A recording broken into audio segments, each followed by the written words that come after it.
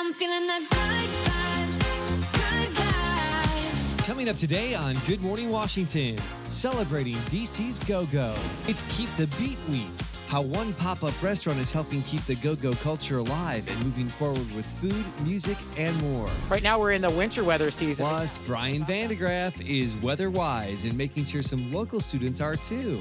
He joins us live. And it's time for some comfort food to take off that winter chill. Ruthie's All Day is here with a taste of home with a twist. It's good to be back in Washington, D.C., which Wallet Hub just ranked the hardest working city in the country. Yeah. That's right. Because of Britt Waters. Exactly. All that and much more. All right now on Good Morning Washington. I'm feeling the good vibes, good vibes.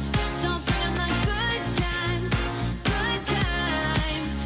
It's been a while since I smiled, and now I'm feeling fine. I'm loving the good vibes, good vibes.